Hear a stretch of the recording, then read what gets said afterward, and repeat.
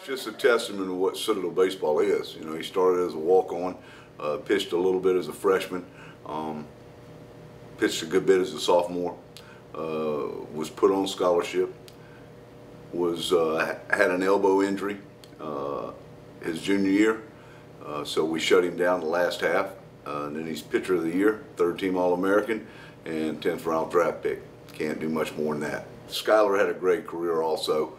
You know, he started out as a freshman as our closer, really filled that role. He's the all-time save leader at the Citadel and in the Southern Conference, and to do that in 3 years is a tremendous accomplishment.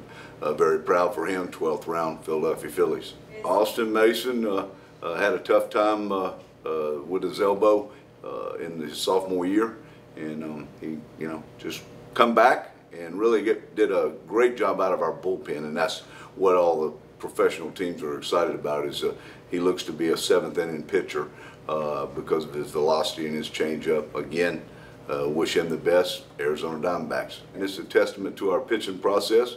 All three are projectable prospects, and we wish them the very best.